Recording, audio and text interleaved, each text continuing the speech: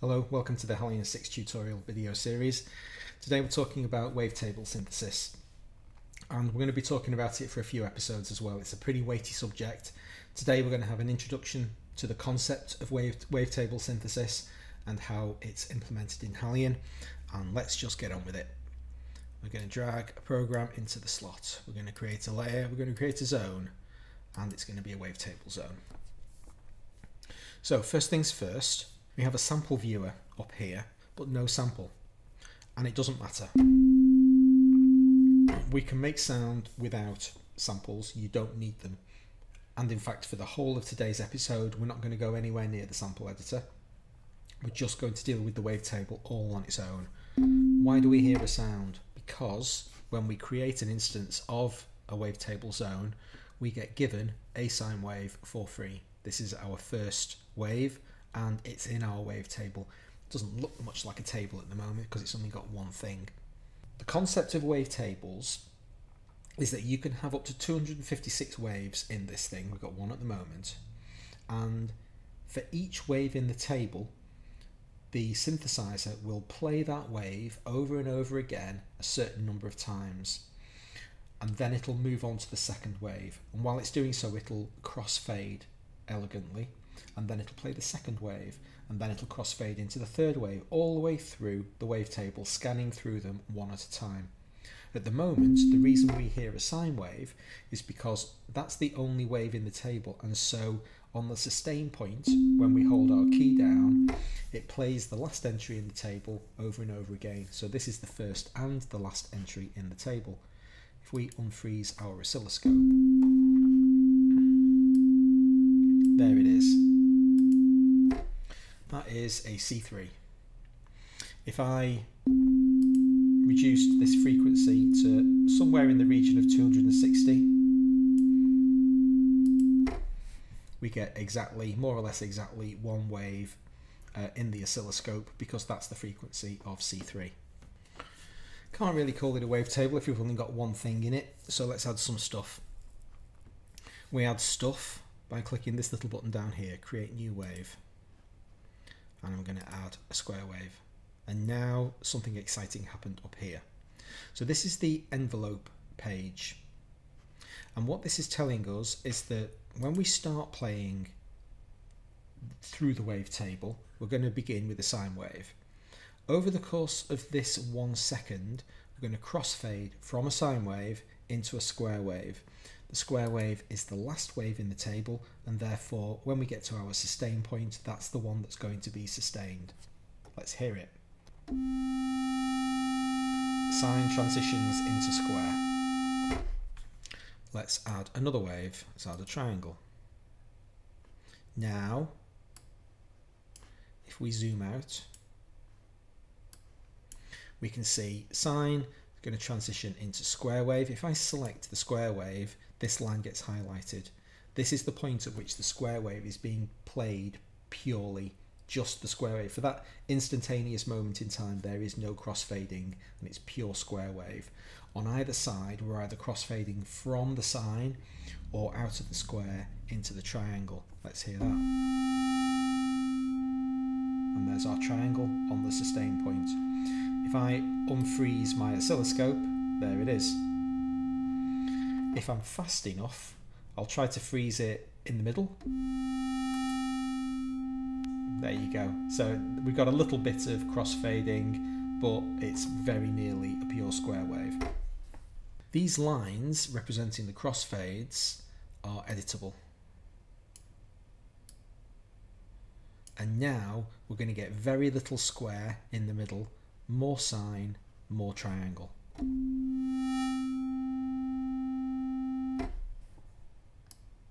All the way around. Lots of square in the middle. If I select this zone, hold Control down on my keyboard and click the crossfade graph, it resets it. Let's add some more. Let's add a saw wave. Now, the wave that gets added to the table will get added after the currently selected segment. If I select the square wave and now add some white noise, it gets inserted. So 1, 2, 3, 4, 5 waves in the table. So the sine wave is at the beginning. This is the white noise wave which is currently selected. This line in the middle is brighter than the others, indicating that that's the currently selected midpoint of the segments. So that's the point at which the white noise is perfect. Let's try and catch that.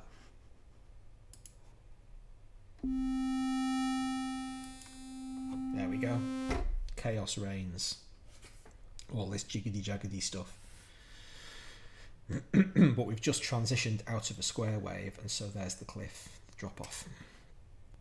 If I click and select this marker in the middle of the segment zone, so this represents the white noise, and drag to the right, you see how the segments after it are moving as well.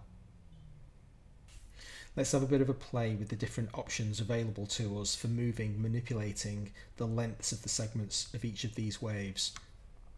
If I press my control key down on the keyboard and try to pick this line up, it won't let me move it. That's basically anchored, because it's saying, well, you're only dealing with this wave, and this wave is fixed in this point in time. If I hold the control key down and select this triangle as well, now it lets me move this marker. This is the white noise marker, and as I pass other markers, it moves the white noise segment to the appropriate ordinal position in the table.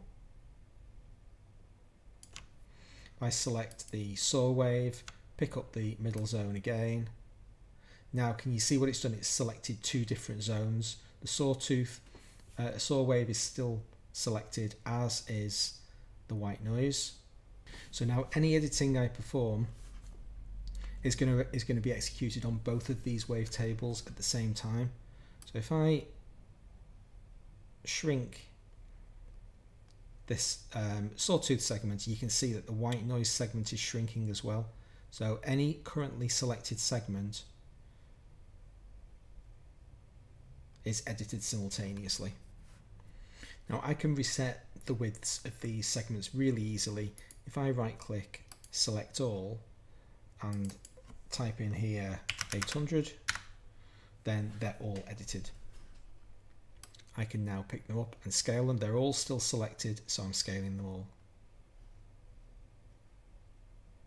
They're all shrinking, they're all widening. I just select the two at the end, so I'm just control on my keyboard to multi-select zones. Now just those two zones are being affected.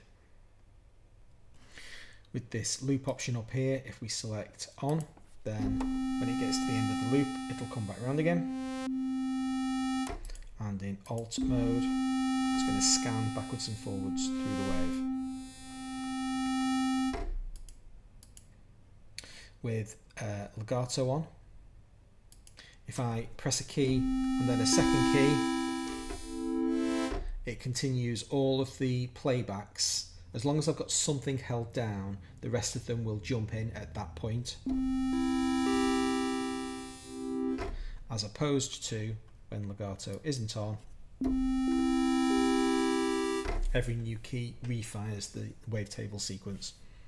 You're never going to get a situation where multiple keys are at different points in the wavetable. You've only got one kind of virtual playhead, and legato determines whether or not it re-triggers. As long as something is held down, it will carry on scanning through the table, and other notes can kind of jump on the wagon. In sync mode, instead of this being 450 milliseconds, we're now in time-based structure, so you'd set your segment lengths like that. We have a position value at the moment. Every time we start right at the very beginning of the table, but we don't have to. There's our position marker. We can drag that wherever we want, say start playing from there, and it will. Enter 0, it goes back to the beginning. This 2x button is going to double the envelope time of any currently selected segment. So there's the two segments at the end getting bigger, and now they're getting smaller. If I bring the white noise segment into the party, now they all double together and they all halve together. single click on a segment, double its length.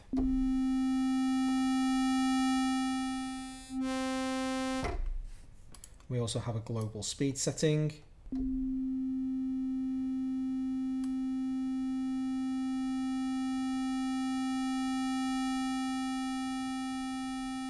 And obviously, all of these values are modulation targets from your modulation matrix. We'll deal with that later, that's a bit more advanced. If I select this white noise block and then click and drag, the square turns red, and now if I was to drop it here, it will overwrite that triangle sample. If I pick it up and drag it in between the sine wave and the square, it moves it. So in between, over the top, in between, over the top. So even just at that stage, without having introduced the concept of sampling or any of the further like rich feature set that we've got in our wavetable, we've already got an interesting synthesis engine. We're scanning through 5 different, well, in this case 4 different wave types, and we're able to control how long we spend in each wave and how we modulate, how we crossfade from one wave into another. That gives us an awful lot of flexibility all in its own right, but at the moment we've just used absolutely stock waves. Well, that isn't close to stretching the full capabilities of the Wavetable synthesizer in Halion, and in the next episode we'll start to unlock some of those other secrets. Hope to see you then. Thanks very much for watching.